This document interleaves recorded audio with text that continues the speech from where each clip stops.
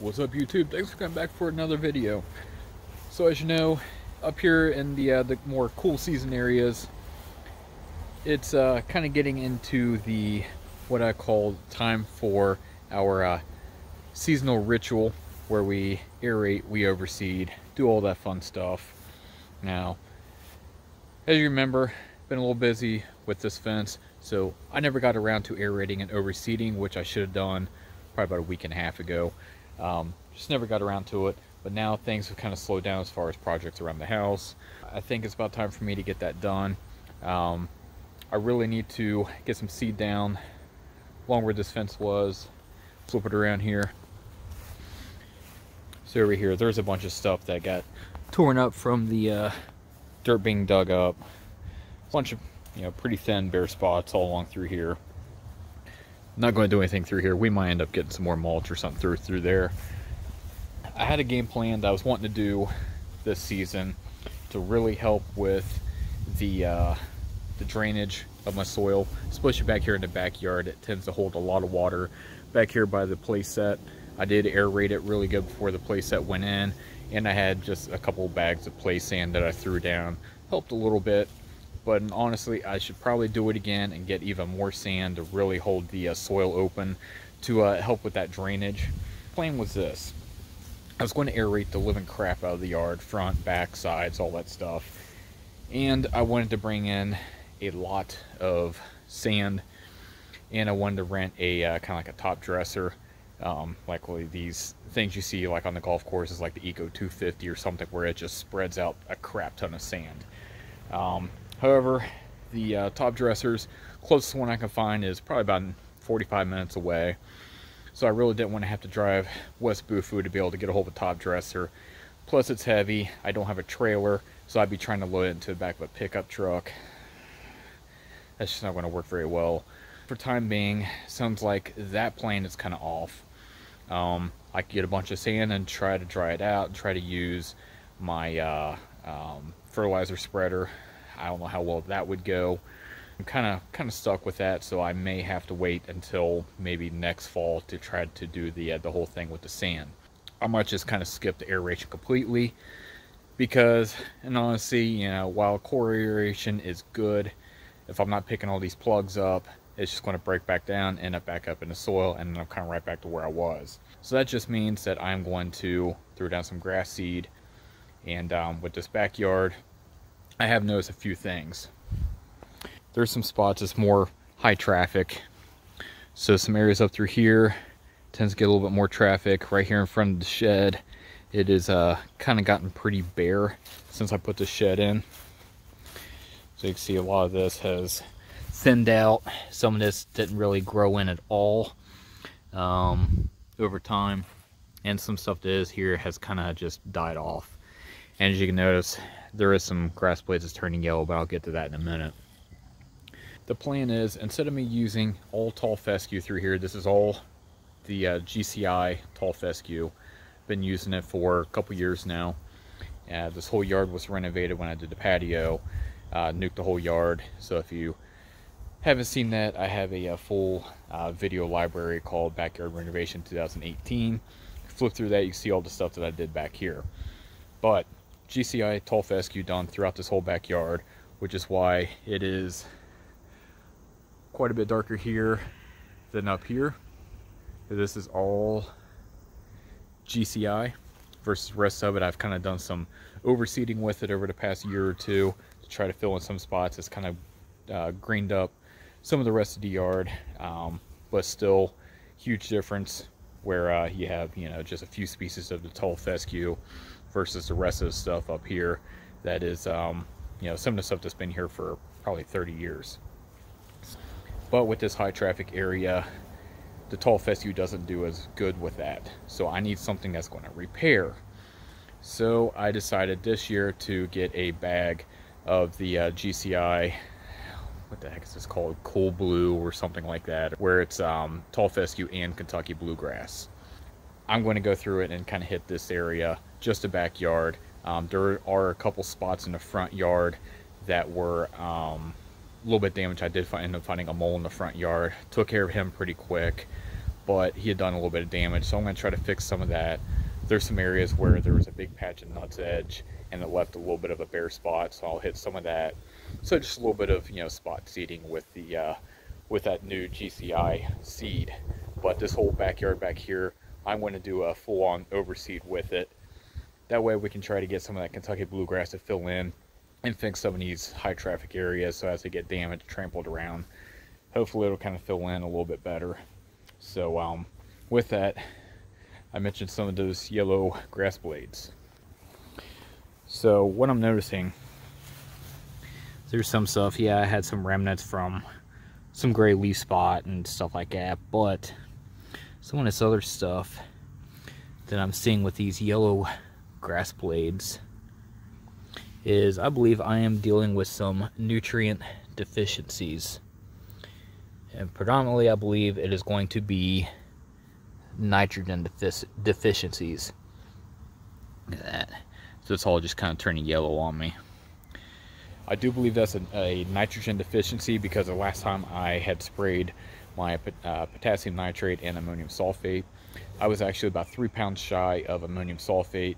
I typically do 1 pound per thousand, over 15,000 square feet, and I only had 12 pounds. So that basically equates out to me doing about 0.8 pounds per thousand of the ammonium sulfate, which gives me, with the potassium nitrate, maybe 0.2 pounds per thousand of nitrogen for the whole month. So definitely didn't put a whole lot of nitrogen down. So I still haven't got any more ammonium sulfate. I need to try to find the site one that's actually down the street from me. I've never been in there. I'm going to try to go in there and see if maybe I can get a bag of ammonium sulfate. But for time being, I need to get some nitrogen down. I do have some of the Propete 1704, I believe it is. Now, I did a review on it, and basically my end result of it and thoughts of it was, meh, it's nitrogen. You know, some of these other people were going about how great it was, and it darkened up their lawn and blah blah blah. I didn't see it. I just looked at it as like, okay, if I just need some cheap nitrogen, and I can't even say cheap nitrogen because it was like, what, 60 bucks a bag, 55 bucks a bag, something like that. So it's not exactly cheap, and for the result that I got, I thought it was a little pricey. But I have about a half a bag left, so just to get some nitrogen down, I'm going to throw that down. I'm not expecting anything extravagant, like, oh my god, you know, the lawn is so dark green now. I just need some nitrogen down to try to fix this yellowing of the grass. So game plan today is, I've got some grass seed I need to put down. I've got some citric acid I need to put down to try to keep lowering the pH of my soil, and I need to put some of this fertilizer down to fix the yellowing. I want to try to see what I can do to get that done. I really need to do the whole yard with the citric acid, the fertilizer, spot seed, the grass seed, but we'll see where I get today. It's kind of rainy. It did rain this morning, so I really wish I'd got citric acid down before it rained to water it in for me, but I didn't get to it. So let's see what I can get done.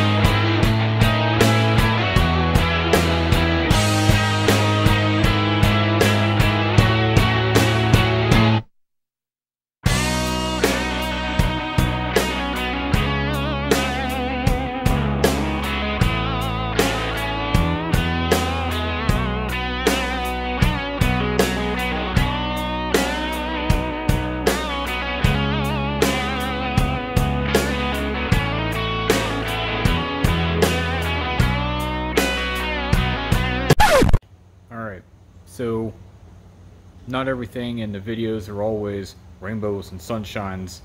As you can tell from some of my videos, sometimes crap goes wrong. So apparently, when you have citric acid, you put it in the bottom. I didn't want to bring that huge bucket out here, so I just poured what I needed in here. I poured it in here. I needed my humic acid, and I didn't put any water in here. And I just poured the humic acid directly in with the citric acid. Apparently what you get is rock. So apparently the bottom of it got all binded up with all this citric acid, humic acid. It's not dissolving. And then it bounced around, basically bouncing off rock, hit the side of my bucket there, blew the side out. I had about 7-8 gallons in there. I managed to have that bucket. Caught most of the liquid in there. But there's still some citric acid sitting in the bottom of that, so I got to figure out how I'm going to get that out. Get everything mixed up properly into 15 gallons. But as it was blowing out, it started running down my driveway. So I'm doing the best thing I can do. Just running the water hose, any citric acid and humic acid that was running down my driveway. Obviously it's going to kind of collect down through here. So I want to get this all watered down. So I'm thinking I didn't actually get any humic acid, or sorry, citric acid dissolved. It's all on the bottom. So the only thing in here really is humic acid and water. I tried to put more water, see if I can dissolve it. It ain't doing anything. So it's about 15 pounds of citric acid that pretty much went to waste. So lesson learned. Water first, add your citric acid, then your humic acid. I was just being in a hurry, being lazy, wanting to get all my citric acid thrown in here, and didn't really plan that out very well. Alright, so obviously day one did not go as planned after busting out the side of the bucket, losing a bunch of humic acid and water, and losing about 15 pounds of citric acid that basically turned into rock salt. But I did manage to kind of get everything worked out. I just used a little bit of that humic acid and water that was in that 5-gallon bucket, just kind of separated out into another bucket, added my citric acid I need for each portion of my lawn, then put that in my sprayer, and I was able to get that humic acid in there as well as my citric acid. So right after I was done with each section, so the backyard I would do the 2,000 square feet, go back over it real quick with a garden hose, try to water it in, hit my side yard over here, that's about 5,000 square feet, got everything put down, watered it, and then this back section over here, which my front yard behind me, I did about half the yard, sprayed it down and filled it up, and then did the other section and then watered that down real quick, since that's about 8,000 square feet. So I really had to hustle to get this side done. But it's all done, and no burning, and actually about 9 o'clock last night after I got everything watered in and ate dinner, it sprinkled a little bit. Go figure. But at least it helped water things in. So the only thing I have left is to do some seeding in the backyard, hit some spot seeding up front. So I want to try to get to that real quick before it gets too dark on me.